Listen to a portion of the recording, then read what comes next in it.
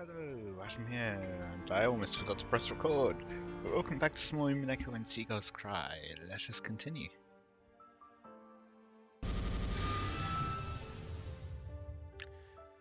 golden windstorm that covered the room gradually began to shave the walls of the column that protected Shannon and George. The bright red ripples frantically drew a resisting pattern, but that just turned it into a red wall of despair that began to wrap the two of them up. 庄司さん、ごめんなさい。やはり私には無理でした。No. ありがとう。君は僕のために戦ってくれた。それだけで嬉しいよ。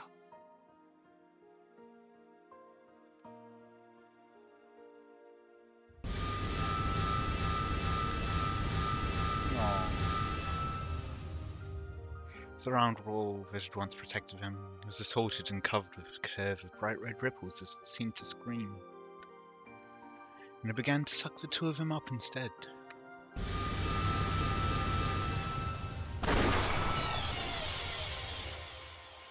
I don't know which of those two I want to be the thumbnail. Inside the screen or after it gets broken.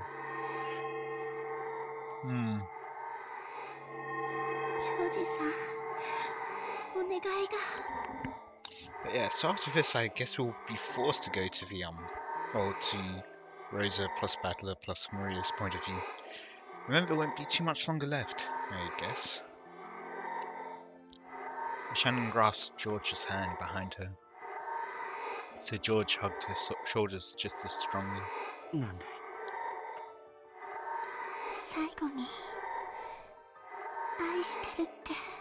And we're gonna die before he gets a chance.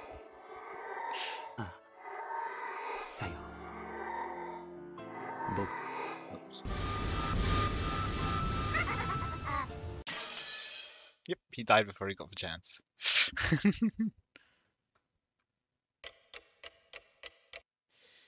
And we didn't even get to midnight this time. It's 9. Surrender.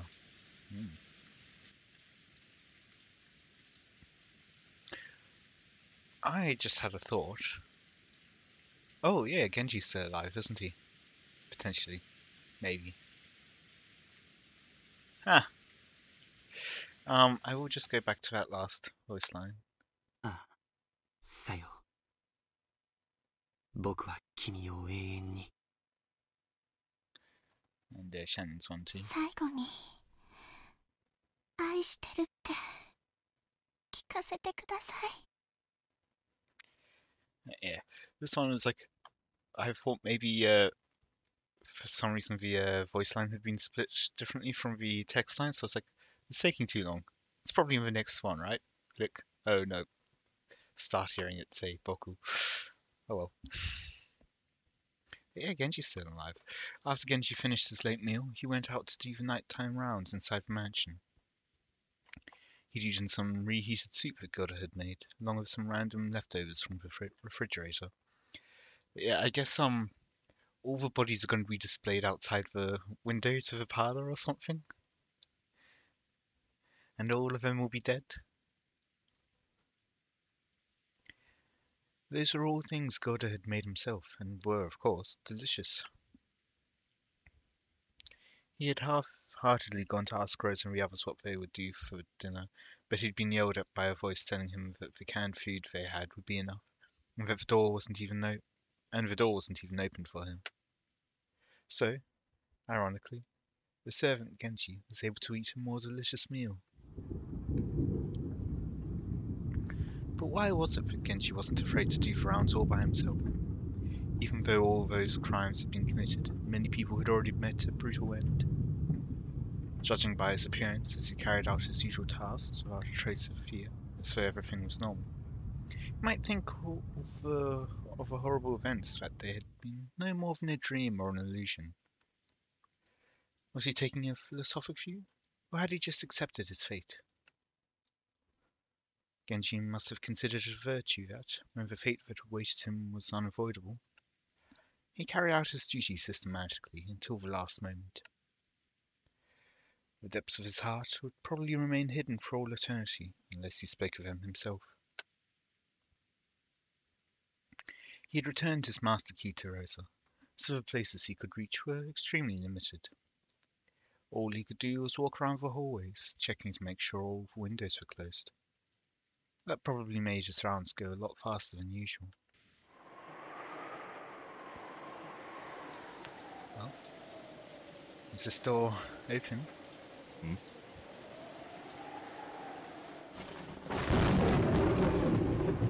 So that's something in common with the last episode. At the sound of a reserved knock, Aunt Rosa, who'd been falling into a doze, jumped and woke up, pointing with the barrel of the gun at the door as she yelled. 誰なの? I was napping on the sofa, and that voice also brought me back to reality. ローザ様、源氏でございます。 Is this when he's asking for dinner, or is this after what he's seen in the courtyard? 何か用なの? 扉は開けなくて結構よ。そのままで話して。はい。それではこのままで失礼させていただきます。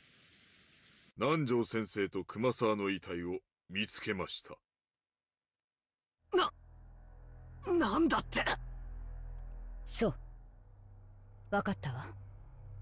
Oh. 確認に行きましょう。Interesting. 死体を見ない限り、私は誰も信じない。I expected her to say in the parlor. 大丈夫だよ、バトラー。マリアといれば絶対に大丈夫。Maybe my face seemed to be darkened with anxiety. Maria grasped my hand with her small hand and spoke softly, trying to give me courage. I will just look at the characters quickly.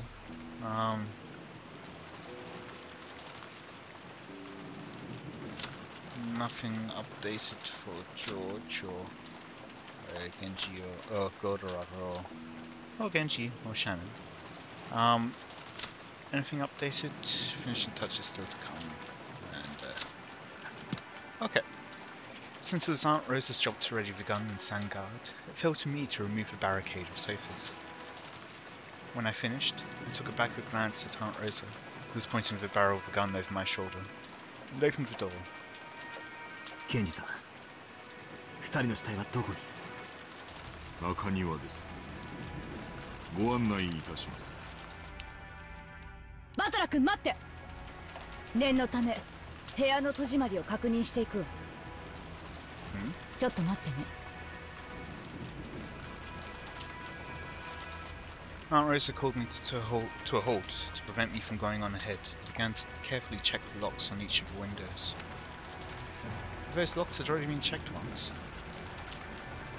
It felt kind of unpleasant, so she suspected that I might have secretly unlocked them when she wasn't looking. No, maybe Aunt Rose was right to be this cautious. If you're being that cautious, why go out to check in the first place? What do you gain? Seriously, what are you gaining? Although it was called a courtyard, it wasn't really a pretty place you could take a walk in, like the Rose Garden. On the contrary, since it was surrounded by the mansion on all sides, it made you feel a little uncomfortable, as though it was telling you that there would be no escape from this mansion, no matter where you tried to run. Like, I can understand most of the time, and especially at the beginning, wanting to confirm the corpses. But if your main plan is to just wait it out, you should just wait it out, rather than risk going to an ambush. Yeah. On the other hand, that meant that even though we could still hear the violent noise, the wind itself was blocked. Genji-san held out an umbrella, but Aunt Rosa ignored him. She was probably hinting that the gun took two hands, and it would be dangerous if she took the umbrella. We didn't need Genji-san pointing us across to notice. Right in the centre of the courtyard, you could see where Dr. Nanjo and Masawa-san lay. Aunt Rosa entered the courtyard without even opening an umbrella. So Genji and I also entered the courtyard without opening one. Only Maria opened hers. マリア、これはあれだな。 Oh, is there another お magic お、 thing? 第7の番と第8の番だね。 Ah, okay. I'm guessing based on where the なるほど。 things are. 確かに源氏さんたちが言っていたように二人の首にはひどい傷があるわね。すごく鋭利な、まるで日本刀か何かで切ったかのようにすっぱりね。 The escaping wounds on their necks definitely made me want to avert my eyes. But after seeing that Halloween party in the chapel, even though they looked horrible, they were no longer enough to make me feel sick. More importantly, our gazes fell to their legs. To Dr. Nanja's knee, yeah. To Kumasawa-san's ankle.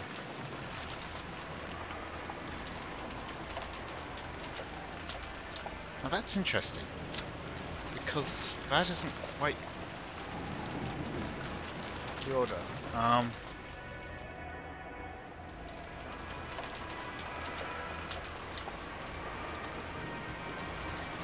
Okay, because before the three of them died in Natsu's room, that's wrong. Many characters. We had 6, 2. I mean, that should be 4th and 5th, I think.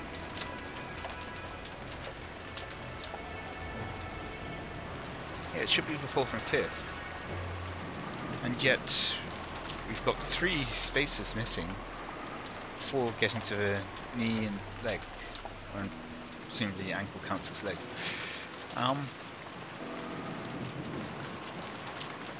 Chest.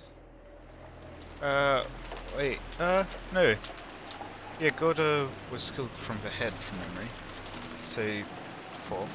And 5th and 6th would be Shannon and George.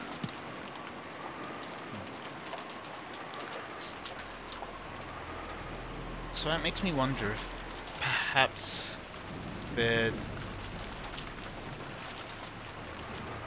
I was going to say perhaps their deaths were in the opposite order, but in which case the 3 of them would have to lie about 2 of them being dead, which would suggest that they're not on the opposite side, but then also they're victims, supposedly at least.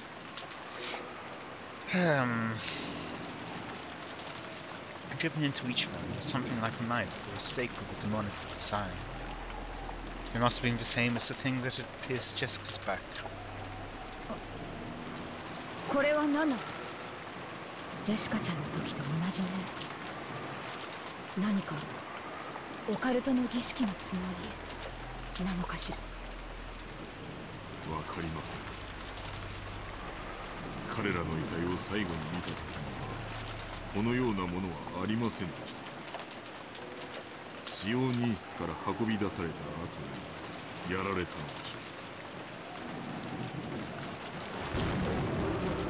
う。 One stuck into Dr. Nanja's knee, still standing erect. The one that had been thrust into Kumasawa's ankle might have been a little shallower. It had come out and fallen over. So, by looking at the one that had fallen over for the first time, I realized that it wasn't a knife. Something like a stake. Its full length was probably about 30 centimeters. It was probably made out of bronze or iron or something of the sort. Even without touching it, I could tell it had some weight to it. It was composed of a grip and a cone-shaped part, and it was obviously made to be a piercing weapon. Maybe it was like a miniature version of those lances Western knights used on horseback. The spiral-shaped ditches in it made it also look like a small drill. However, the grip had an occult design modelled off a demon or something. So instead of a weapon used in war, it felt like something that would be used in the ceremony to offer up living sacrifices. Except these ones were dead sacrifices. They're very much dead when the knights were doing mistakes. 生贄の7の番に膝をえぐりて殺せ。第8の番に足をえぐりて殺せ。待てよ。それじゃ第4、5、6の番が抜けちまう。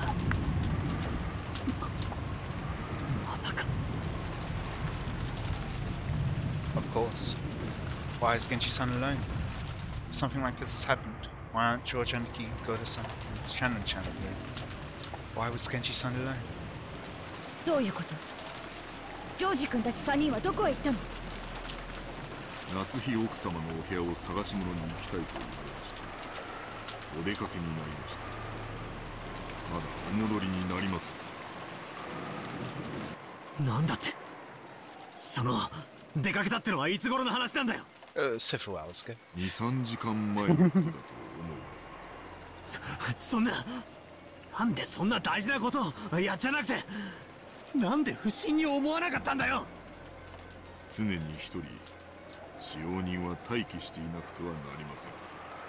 彼らが戻るまで待機しているのが私のお務めでしたもの。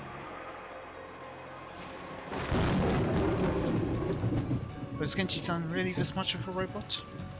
This is bad, it's really bad. Dr. Nanjo and Kumasawa-san were killed like this, which means that 3 people have already been killed.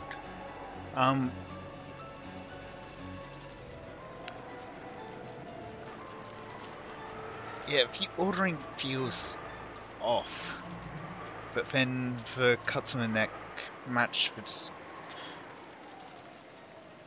descriptions. Could it have been something similar to canon where it isn't actually Dr. Nanjo and Kumasawa-san, but then they were killed in that fashion afterwards to make it seem like that? Maybe. That's the only real explanation. Another possibility right now is that Genji is also fake Genji. We ran towards Aunt Natsuhi's room with a touch of anxiety and just as much resignation.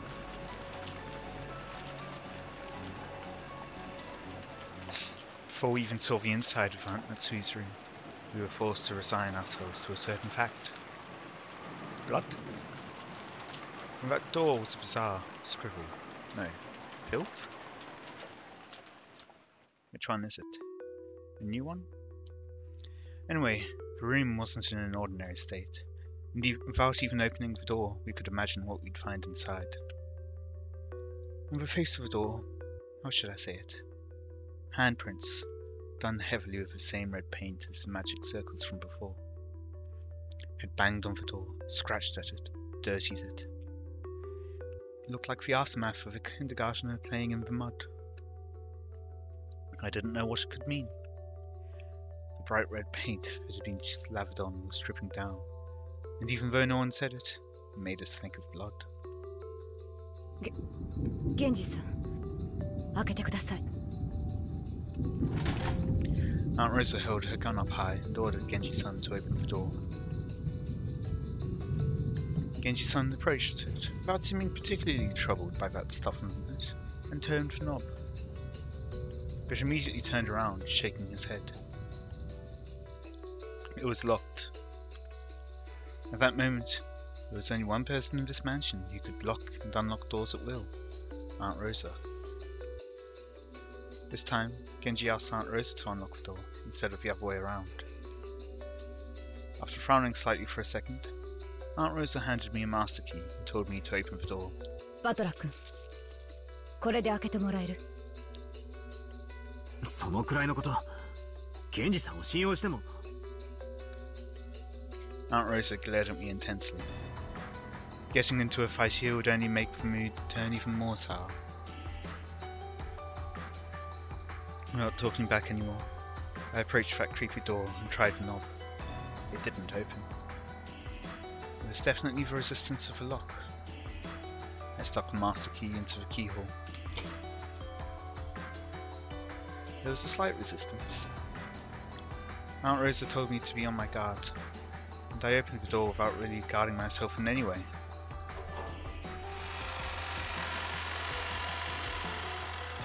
And then there was a scene laid out before us that didn't betray my expectations at all.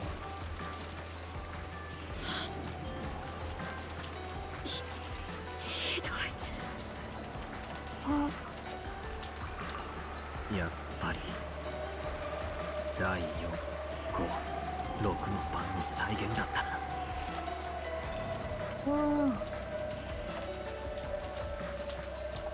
The inside of the room looked as though a robber had just broken in. Drawers had been flung open, pulled out, and had their contents thrown about all over the place. Leaving the room so cluttered, you'd never believe it belonged to the methodical Anatsu. The very first thing that caught our eyes was Goda-san's corpse lying face down in front of the door. Oh, okay, the chest. Right in the centre of his chest, almost as though it had been stuck there to finish off a vampire. It was one of those demon stakes from before. Exactly how far could it have reached after being stuck that deeply into his chest? Just imagining it would make anyone's chest hurt. 胸をえぐれば第5の番だったか。Maria grabbed my hand. Her expression looked just like normal. Maybe she really was afraid of the aura in this room where 3 corpses lay. And, along the wall farthest into the room, George Anarchy lay dead. This time, one of those stakes had been rammed right through into the centre of his stomach. Wasn't gouging the stomach the 6th twilight? Shannon Chan's corpse was face down in front of the dresser, lying in a sea of blood. Had she seen her own face at the end? And that horribly broken mirror stained with blood? Because she was lying that way, I couldn't see her face, but I could guess even without seeing it. Nearby, in the sea of blood she lay, a demon stake had fallen. Only the 4th twilight was left. Gouge the head and kill.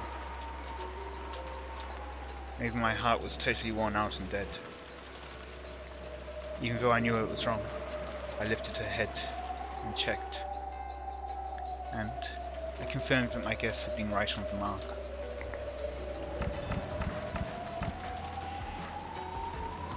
There was a gaping hole in Shannon Chan's head, and the insides were dripping out. Not only that, but you could even see inside her. After seeing that, I finally realized I was doing something wrong. I immediately averted my eyes. By now, it was probably pointless. こらバトラ君、警察が来るまでそっとしておかないとダメよ。勝手に触ってどういうつもり？ It? せっかくの現場証拠がおかしくなっちゃったらどうするのよ。 Aunt Rosa got violently mad at me and even tugged at the back of my collar. I tottered limply and fell on my butt, gazing dimly up at the ceiling. マリア、これで第8の番まで終わっちまったな。第9の番ってなんだ？第9の番に魔女は蘇り、誰も生き残れはしない。そっか。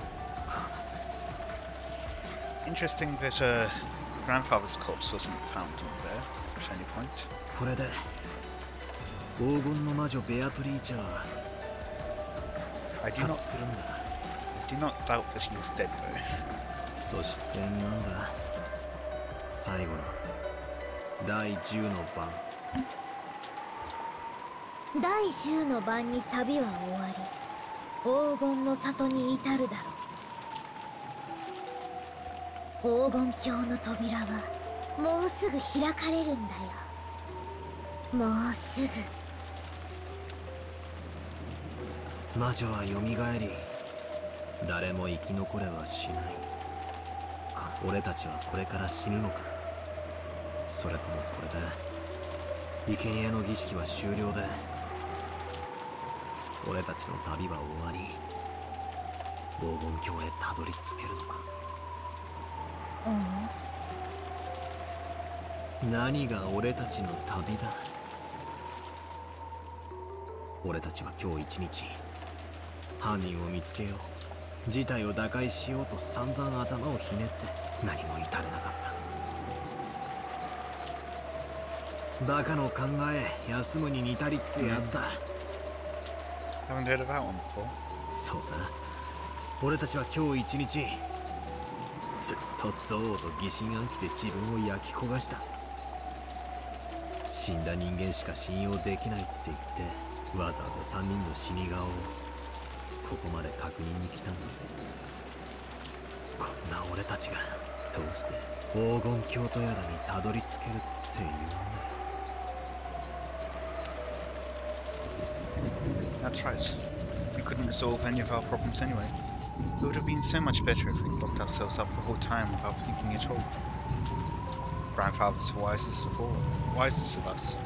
He's been shut up in his room since yesterday, without any contact with anyone. That was the right decision. Didn't Genji have the only ring to that? Wasn't that like a special key? Not the master key? I'm wondering about that. Grandfather was the most correct of us all.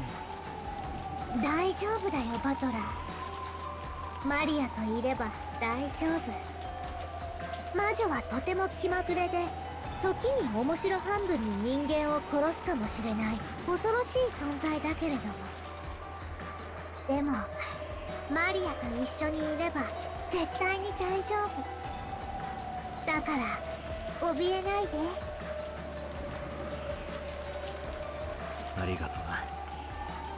気休めでも嬉しいぞ。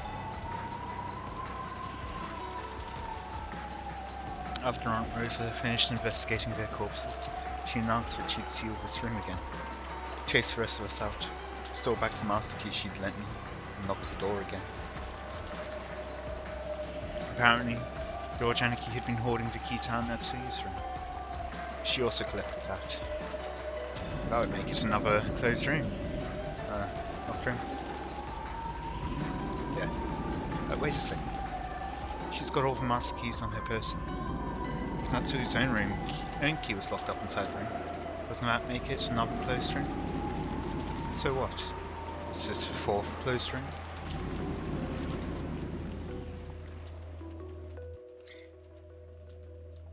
Now that the suspicion surrounding those three had been cleared, we returned to the parlour once more. I just had a thought. The key... Only the key can lock the door, and there's no other mechanism that can do it. What if there's some kind of mechanism to delay the locking of the door? In that case, it's not the mechanism itself necessarily locking the door. The key is still the thing that's locking the door. It's just happening after the fact. One of the main reasons I'm thinking that is Goda trying to lock the door, but it wasn't. There seems to be some mechanism preventing him from locking the door from the inside, and yet we find the door locked with the key inside. Presumably that key locked the door, since we know where all the master keys are.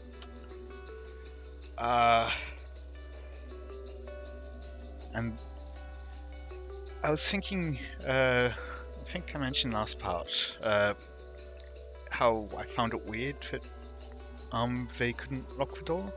Maybe that mechanism was, I think I mentioned I thought that mechanism might be present elsewhere. Yeah, that, I don't think that would be breaking the red text if there's some kind of mechanism to delay locking. I guess kind of like how you've got the automatically locking door for the study. In a way, kind of less delayed though. But it does automatically lock itself.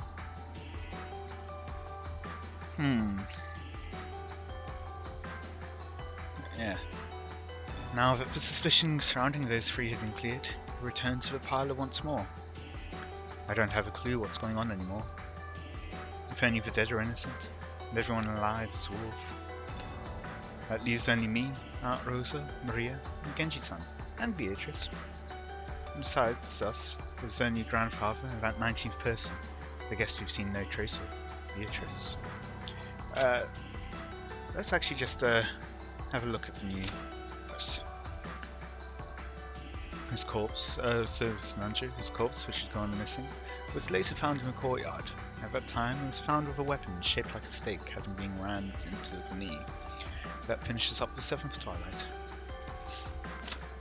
Her corpse, which had gone missing, was later found in a courtyard. At that time, it was found with a weapon shaped like a stake being rammed into the ankle. That finishes up the 8th Twilight as well. Godo died in Natsu's room, with his chest having been pierced by a weapon shaped like a stake. In the 5th Twilight, gouged chest and kill. The chef's goose was cooked. Yeah, let's go with George first. Died in Natsu's room, with his stomach having been pierced by a weapon shaped like a stake. In the 6th Twilight, gouged his stomach and kill. It's hard to say, but it might have been the 2nd Twilight. Huh? Shannon died in Natsu's room, with her forehead being pierced by a weapon shaped like a stake. In the 4th Twilight, gouged her head and kill. She got to spend her last moments with the man she loved. Yeah.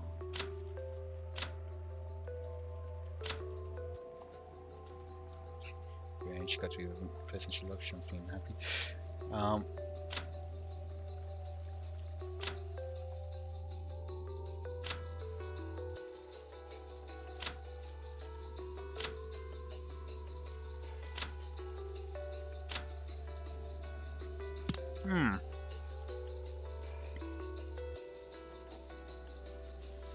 Yeah, I guess I'll end up there for today. I hope you all enjoyed.